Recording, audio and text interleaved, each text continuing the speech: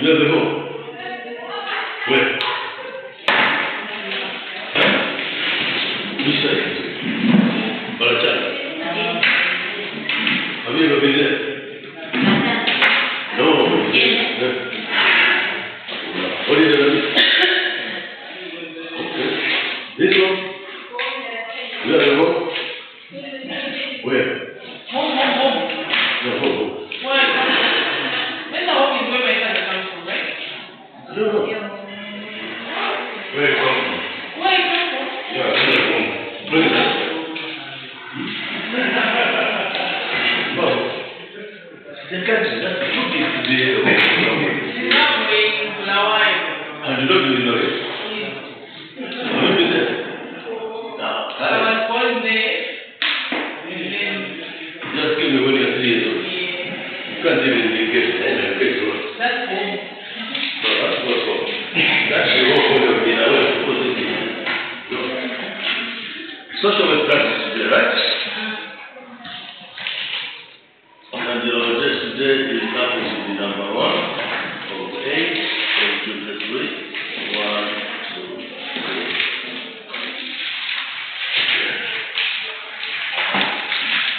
Irene? Irene?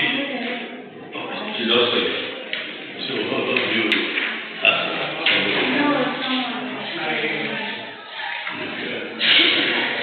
And as usual, Tina will say that's where we stopped. And so we cover.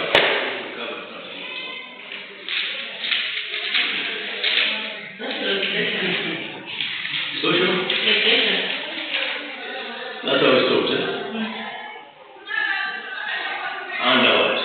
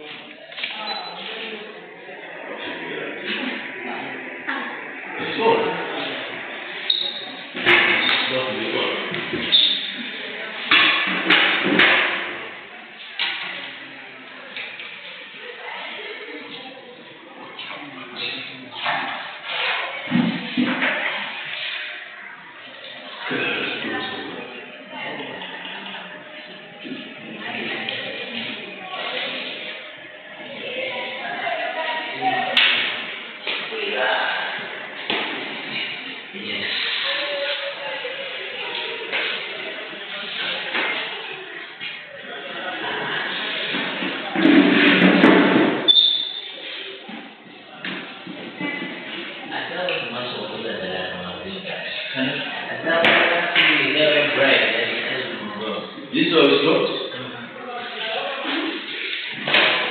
James, this way. Okay, we're just starting a new. We are offline.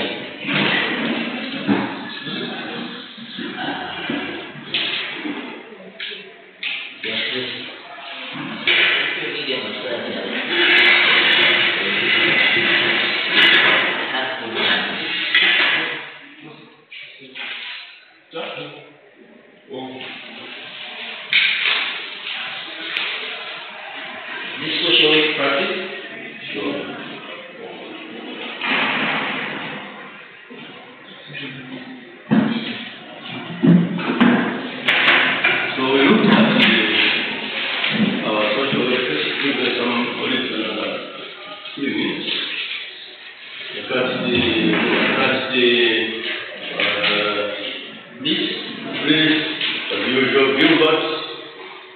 Who else? Saint Balaji, Okay. Gina, No, Gina's around. the owner is Balaji. That? Kaum kan tahu. Oh, Kaum kan tahu ini. this is abroad. Okay.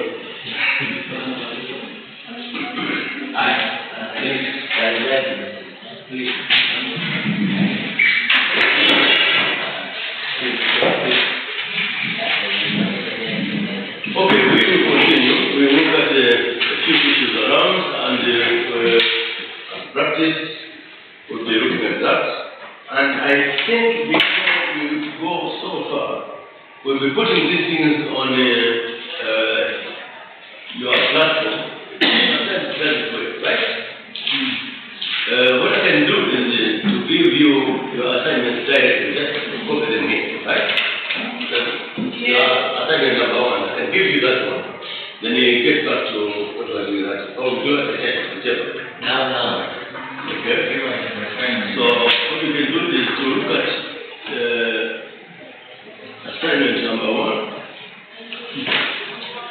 Let's see if we can get it.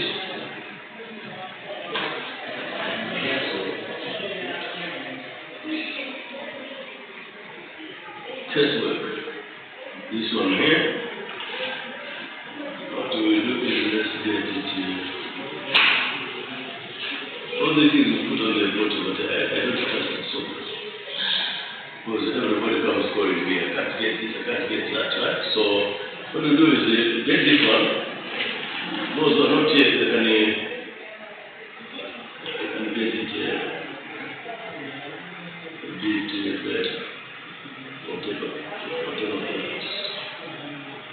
Now this one must go out here.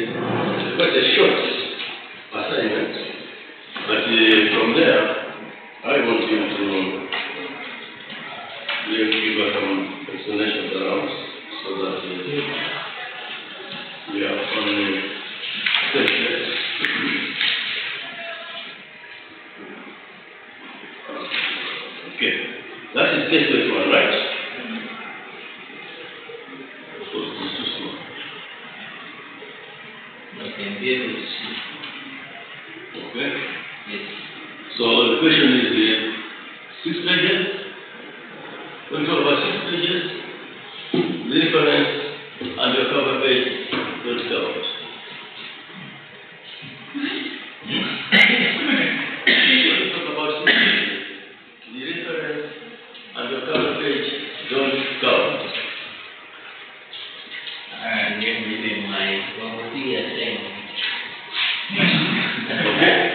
So it just define case by relationship and explain purpose in social work. That's all. Relationship. Now, yes. You're saying 6 pages including Yeah. government and military state. Sure.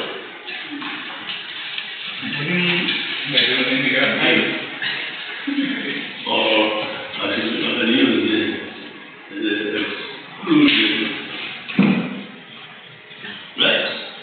So I think that is much better than the way it was. This is how we want to see how we can do ourselves. It's very short. It's very, very short. Right? But don't worry, what is going to happen is by the time you start writing your assignment, you will have started looking at the sexual relationship, right?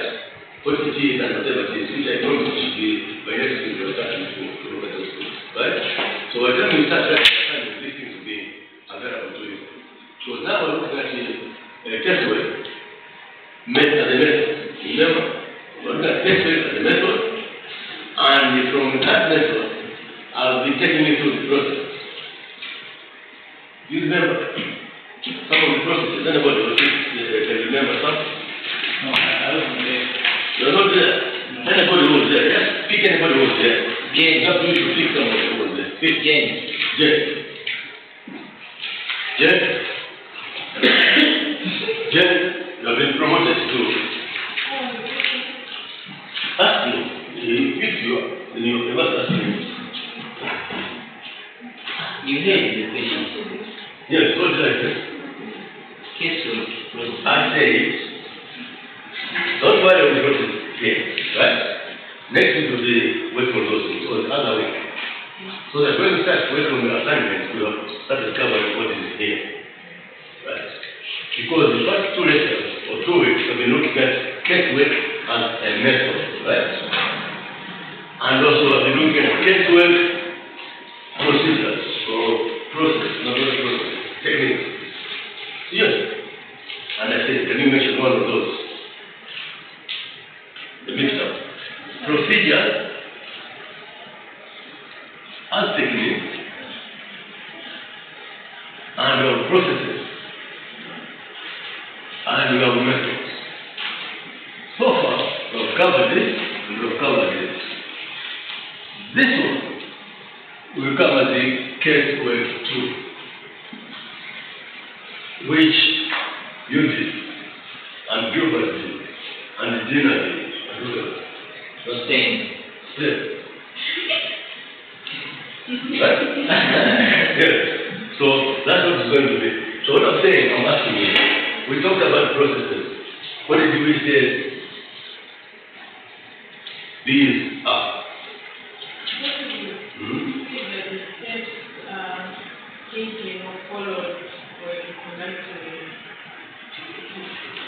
The case one? It's case analysis, case management, case management. Right? So, don't worry about that. Let's look at the other one. Just for your information, in case start from the let's look at the other one is about the case work practice. Is it?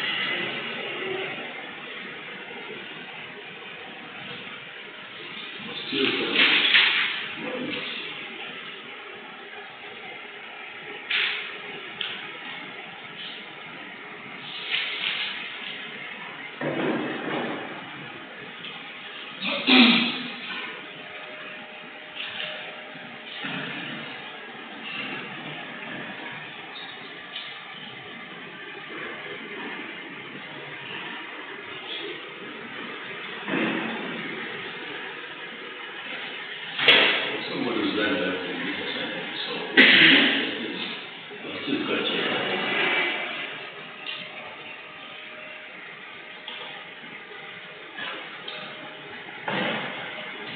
Somebody has come into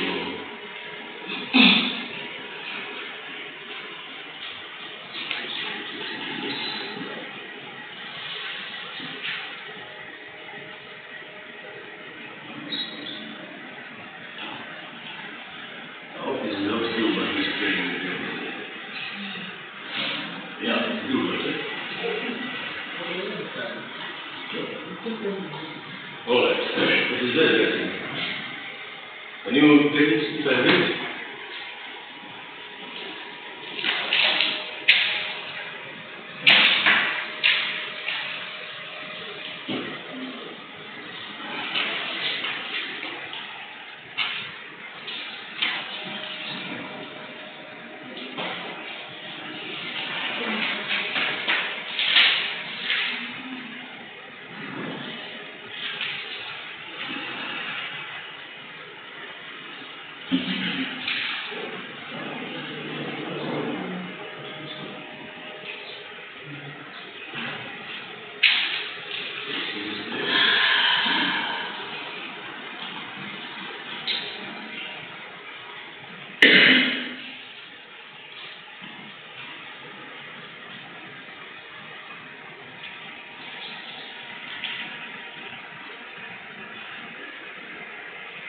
If you look at two places, the list is very long, completely long. So let's just go back to our lesson for today.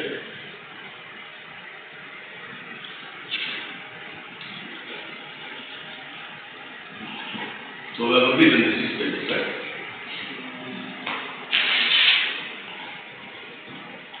Who says yes? Good one. Yeah. And somebody said no, good one.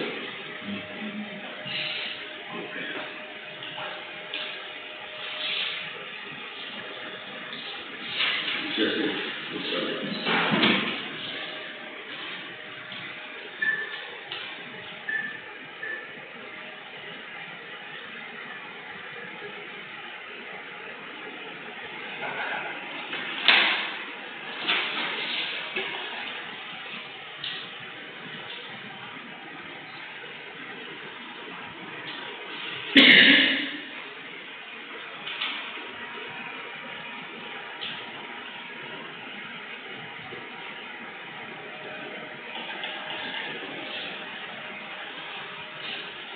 All right, so we start with what you call direct practice. I think started by looking at the structural practice as involved in the application of their values, principles, and techniques, which in the final analysis must meet the following aims. They must prevent an individual from falling into dysfunctionality, in other words, where an individual is not able to function as a complete human being. That also you must be able to respect that individual that you are dealing with. And also you must harmonize your service, social functions in a family and also in a community. Environment where individuals will get their functionality. And we talked about issues of direct readiness to practice. So, direct practice readiness. Here we say the readiness. Yes. When they say you are ready, what does that mean? When somebody says you are ready, what does that mean?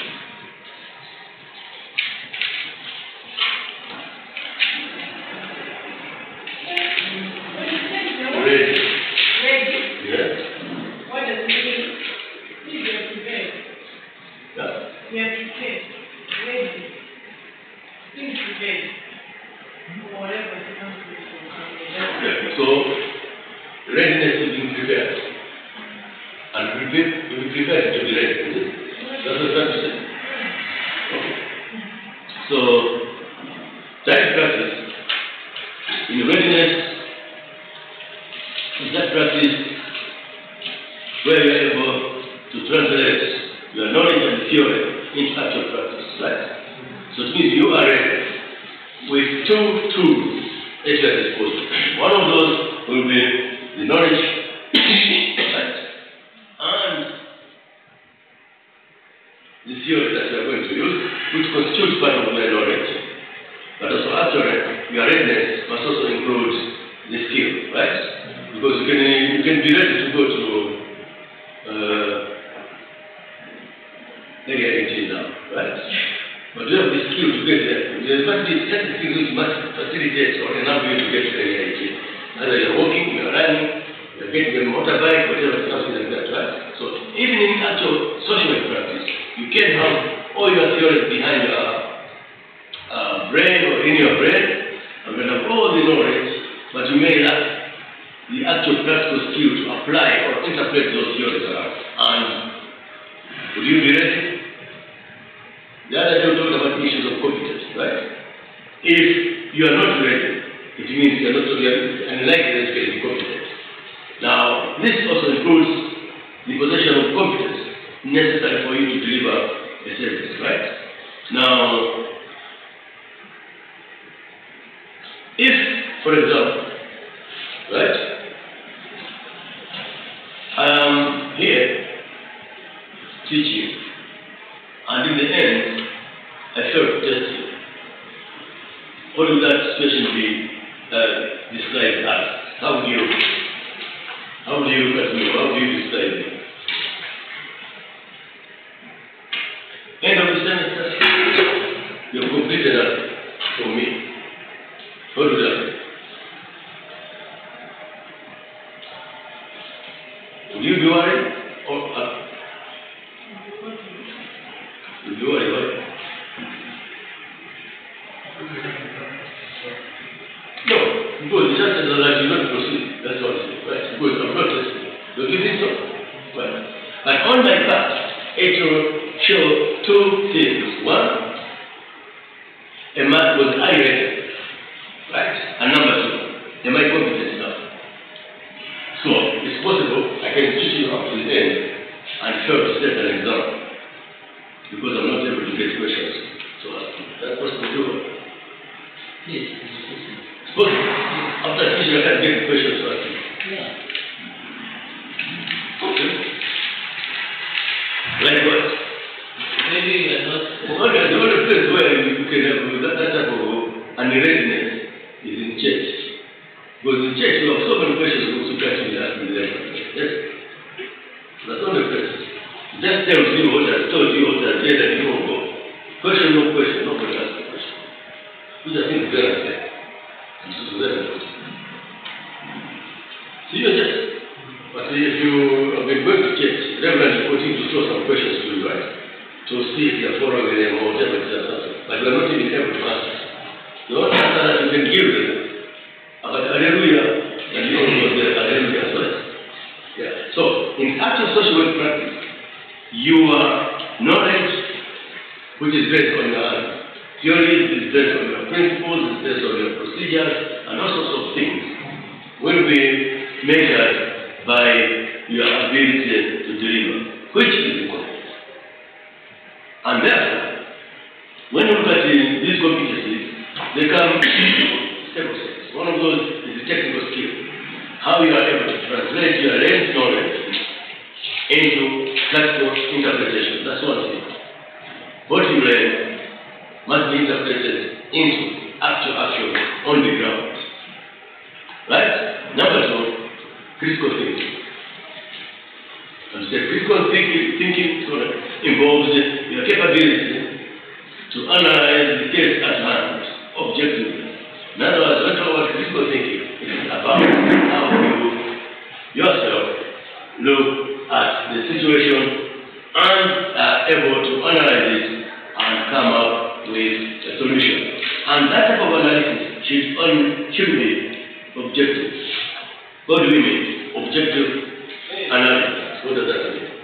Objective analysis? An objective analysis is what? Objective analysis is The analysis where you're trying to analyze the case or something based on one side. You are not taking. Can you put that into the reverse? You don't put that in the reverse. That objective analysis is a type of analysis which is based on facts, right? Yes. There could be universal facts, facts that are agreeable with anybody in that situation. The one you're telling me is the subjective analysis, right? Subjective analysis is an analysis where you base everything on your perspective, right? Based on your perspective and your view and how you understand the situation. That's being subjective. For example, if you look at everybody, who comes here in a dreadlock as a rasta and also somebody who does drugs, that judgment will be my judgment and the way I look at it, right? Yes. But the truth may be the other side, right? It could be someone just interested in that. Yeah. Yeah? Somebody may not be a drug user or something like that. No. But what sometimes makes objectivity different is the context in which situations occur. The context is a generalized view of what people in that circumstance or in that community or in that setup think about a certain thing, something which could be common. Because if you look at generalized perceptions, right, or understanding in the context of how people look at people who use dreadlocks, who put on the Rastafari type of gear or whatever, something like that, people will judge them based on what society thinks they are, even though they are not. Is that true? It is very true. Yes. Because I've met great guys, then there's dreadlocks. Very sober, no drug, no nothing, we just put on those. But if you look at from the general perception in the context in which society may be thinking about those individuals, because that's something to contract. So here we talk about critical thinking, social work. We're talking about the objectivity which must accompany your case analysis. When you look at the case analysis, analyze it based on facts, right? That is what we call objectivity. But if you judge that case based on how you look at that case and how you interpret that case as an individual, then you are being subjective. Alright. The other area is the issue of communication. One thing I must emphasize to you now is that social work is a profession which revolves around communication. Right? Social work is about communication between yourself as a service provider and your service user. And therefore, if you're a bad communicator, naturally it will be very questionable if you can actually become a very good social professional. So, another skill you require as a social worker in practice is communication, effective communication skills. And this requires you as a case worker to be able to communicate with your service user by using all forms of communication, right? All forms of communication. And I think you're doing communication skills for social work, and you're doing communication skills for social science. I hope I'm right. Is it? Okay, so what are the three types of communication? From your skills lesson. Beautiful. Gina.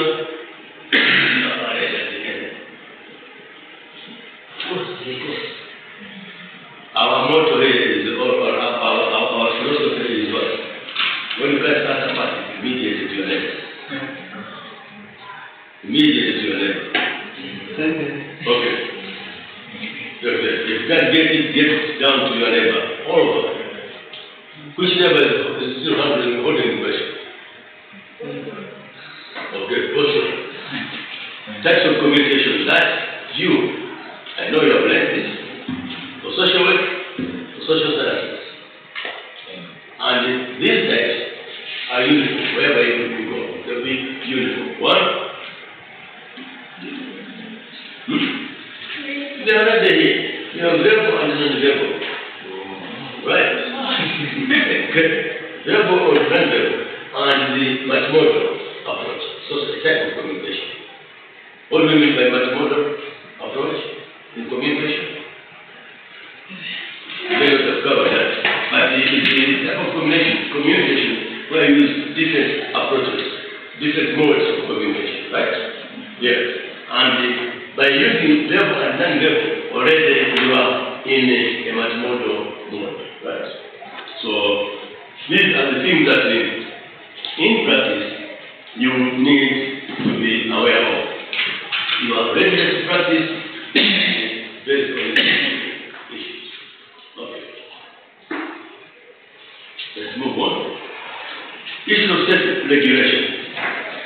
Self-regulation also as the point of view is about how you as an individual manage your responsibilities, right? By way of how you apply that which you know as part of your knowledge, and also issues of social values, right?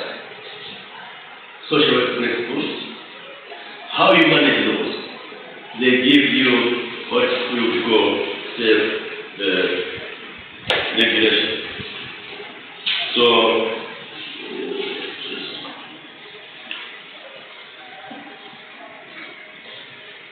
right. So we move on. No? This is no. What? Am I supposed to write? Why?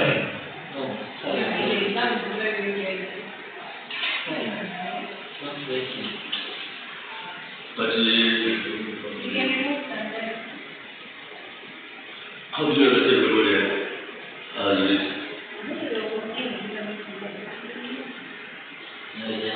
Okay. First of all, an issue of accountability is also one of those things that you require in social work.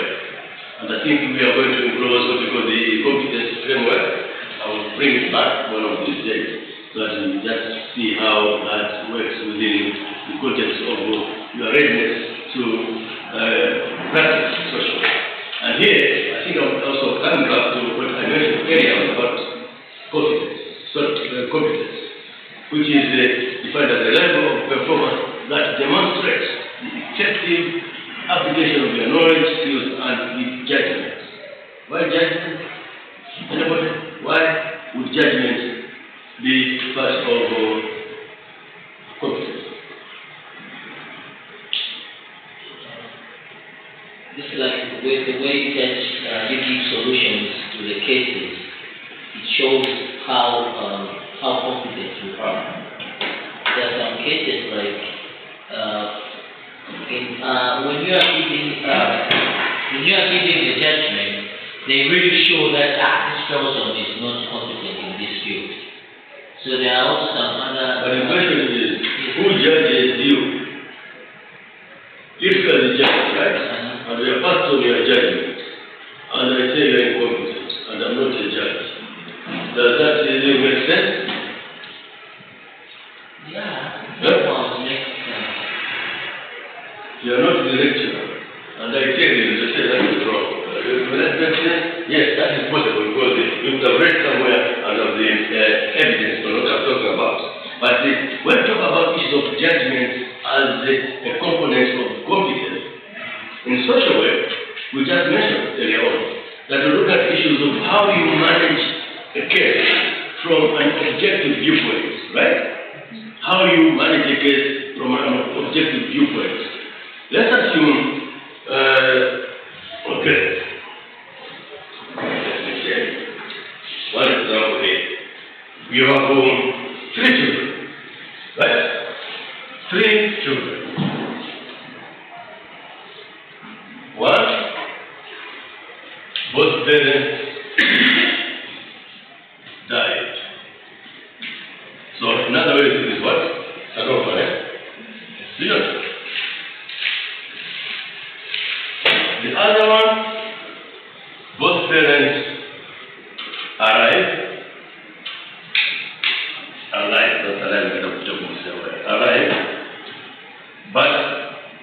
no care.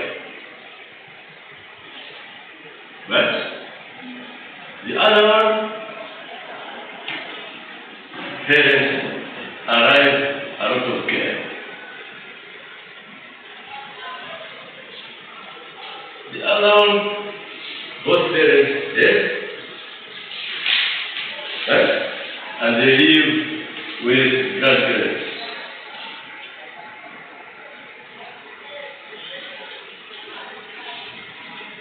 Who are 85 years old.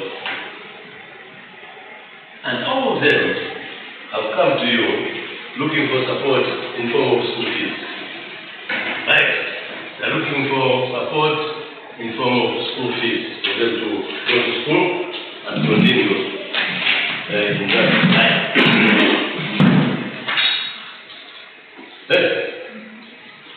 For children, and this is their condition.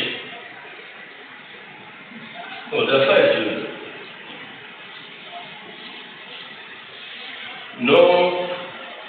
No parents, no grannies. They live alone. And they are 2, 4, 6, 8 years old. So they are 4 also. This one is the head of the family. Okay. Yeah, let's see now. So these children come before you in your office and in your capacity as a social worker. They are all looking for assistance in form of school fees and any other assistance that may or can help them attain some form of education. It's a case, listen. How do you handle this? See, number one, both parents died. Yes, they are orphan. Both And an orphan is any person whose both parents or one parent has died and is under the age of 18. That's an orphan, according to man, which will call it Quran, according to the law. Yes. The number 2, parents are alive but no care. yes. Number 3, Parents this is social work practice. The rest of according to practice. Both parents are alive and they care. Right? The other one, stay and live with grandparents. yeah. 85 years above. Yeah. And the other one, No parents, no granny. live alone. Live alone 2, 3, 6, 8 years old. The 8 years old is the head of the first, the family. Yes. And all this come to you looking for assistance. How would you go about it? In terms of one, we go back.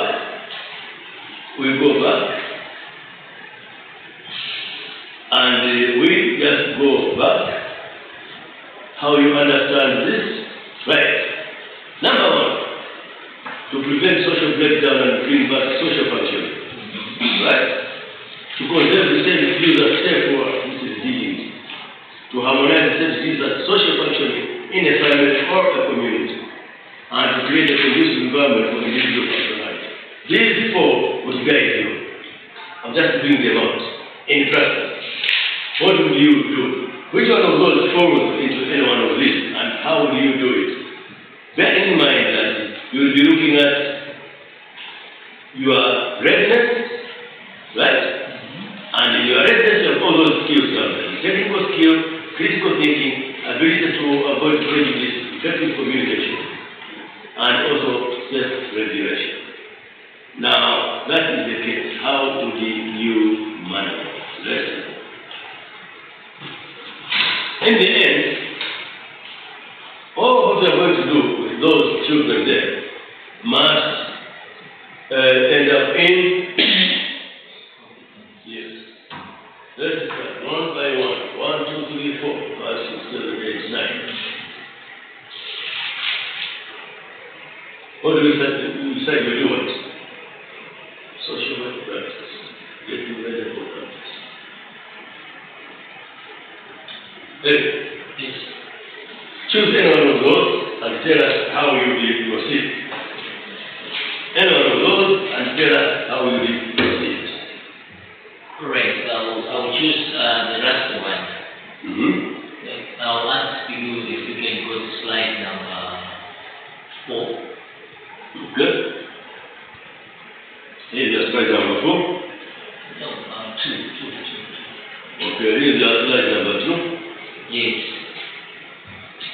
Whereby no parents, not running, but the older one is 8 years old, which is not such capable of taking care of that particular family. So I'll go with creating a conducive environment for individuals' functionality. So how do you do it? That question is the how. Yes. Because in the end, you must get your competence. Demonstrate how I'm going to do that. Okay. So this family, I'll try to collect more information in case really prove that these kids are really staying alone through asking from the community, and after that, I'll be able to make sure that I ask the questions to this 8-year-old on how she or he is taking care for the kids, if there are no any other support. And after that, I'll be able to ask the funds from some social welfare, whereby I'll be able to provide education for these 3 kids. Yeah. Oh, all those. Oh, I see your hand up. Yeah, that's right. Just what the number is, they are saying the other one is 2 years young. The other one is 2, 4, 6, 8. That means the other one is still a baby, so maybe it can also be good to send them to an orphanage where they will be taken care of. Because an 8-year-old cannot take care of 3 years. That will be your approach. Anyway, so in social work, all that we do when you are looking at these cases, what did I say, Gilbert? Last time in social work, what do you do? What did you do in social work?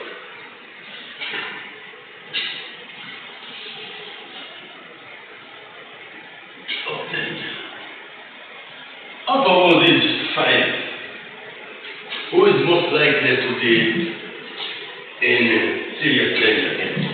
Of number 1, number 2, number 3, number 4? Number 5. Number 5. Right? So, out of these, the ones who are likely to be in greater danger will be these children who have no parents, no relations, no nothing, right?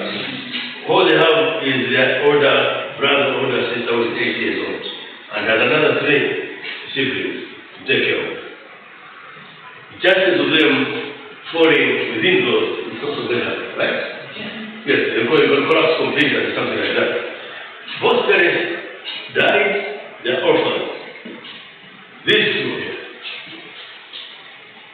If you check this scenario and this scenario, they are the same. Both of them are no parents, right? So I find that these 2 groups are actually are in a similar situation, and I think in a similar predicament. The other one here, parents are alive, but they don't care. The other question, how do you do? Yes, children are there, but parents don't care. The others, children are there, parents are there, and parents care about their children. And also literally cancer. You don't need it, right? Because there's the issue of care. We don't know how much care is there, how they provide that care, but at least we're satisfied that the degree of danger is almost zero, right? Now, then live with grandparents who are 85 years above. This one, they're just as bad as the family which does not care. Yes. But actually, the grandparents, we assume they provide some sort of care. But number two is also in there. So you see how we can look at this case. Now the question is, how do you get down to the issue of competence? As mentioned earlier, how do you get down to the issue of competence? That's where our issue of skill and also things coming in, right? Technical skill.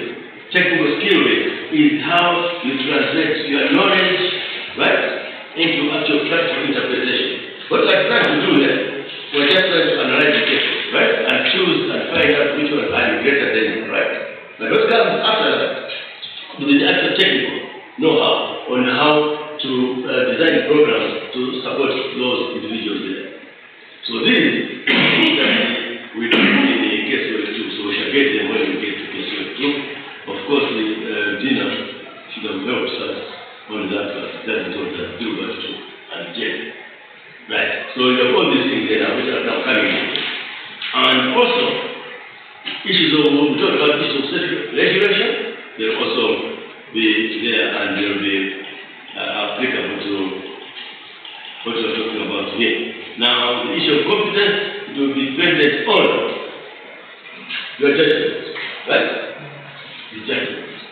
How do you arrive at a solution which is going to prevent these individuals from breakdown of system in their home or in their community? How are you going to ensure that the individual's self-worth and dignity is respected? So all these things will fall within the view of competence as the area mentioned. So competence actually are your essential skills, abilities, and knowledge that is necessary for you to practice actual social work. And the framework which was supposed to include here, I think I brought it down here, so that we can now look at what it looks at. Looks at issues of responsibility and accountability. That's what it is there. So your competence framework, when we look at those, it's an area which is very likely to be examined. If I were to bring something, it would be a very good area for examining or testing to check on how you really understand. And here, responsibility is about how you take action and also the decision that you make. Now, this type of characteristic, we will recognize that as an individual, you also have limitations, right? And therefore, you also must be able to acknowledge your own. And also, you can also seek assistance. What does this mean? Competence and seek assistance. We talked about issues of relational the other day, right? Yes, you can work so much as you can, but you may reach a point where actually you are not able to proceed because of some lack of some skill in an area that you are trying to deal with. So this is how it is. Right. Is there a question in the group?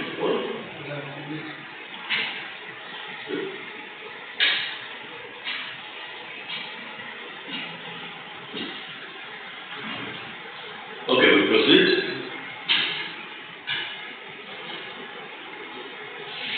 Yes. We were just talking a few minutes ago. We proceed, yes. That's not an objective, yes. It's not an objective, yes. But it's based on yourself. So people do check what your friends are doing, just our yes, that's yes. Because they're the only one who said they should do this. Okay, so they don't know what to say.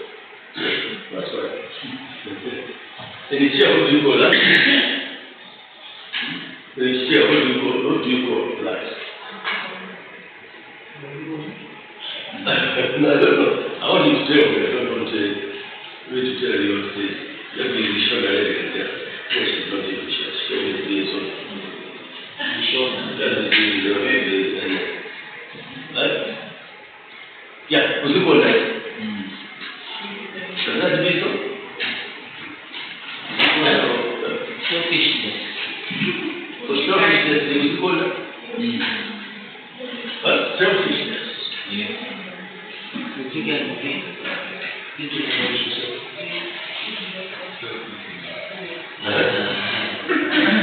I'm not able to get the. Was it called that? Was it that in Tira? Was it Shia? Yeah, that's not it. Okay. So this is how your framework looks at. I mean, this is not your framework looks at. Your responsibility, your accountability, and also how that characterizes you, and also how that can also actually affect how you do your thing. And also to